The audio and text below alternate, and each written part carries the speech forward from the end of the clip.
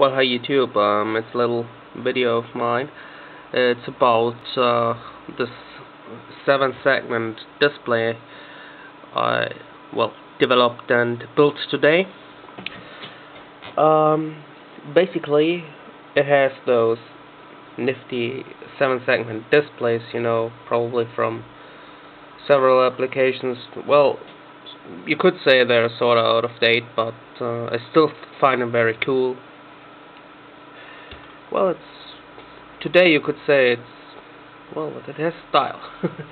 You see my power supply here has also those 7-segment displays, and so what I did is building this display. I switch off the light so you can see it a little more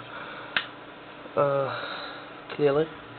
So they are quite bright, and this is a good thing because multiplex displays tend to be not as bright as they could be, but I think I managed quite well.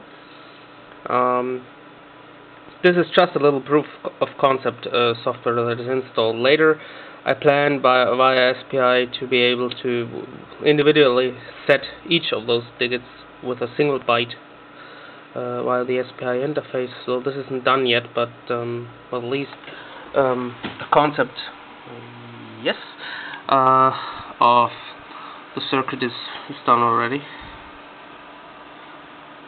So this is the circuit diagram for this circuit I've shown you, based on that Mega 8 Darlington array. Right. Let's have a little glimpse on the board. Backside of the board looks like this.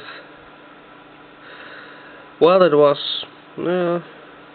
quite some work. It has a lot of bridges there beneath the displays. So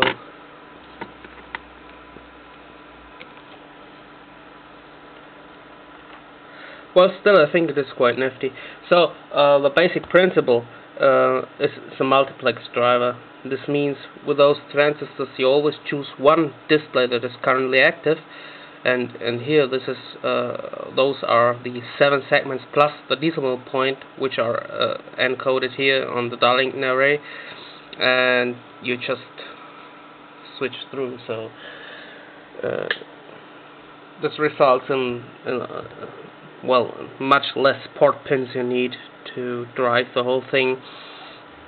You need 8 port pins for the status, and you need 5 additional selector pins, so to speak.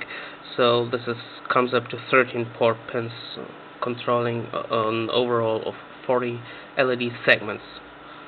Well, yeah, my latest gizmo.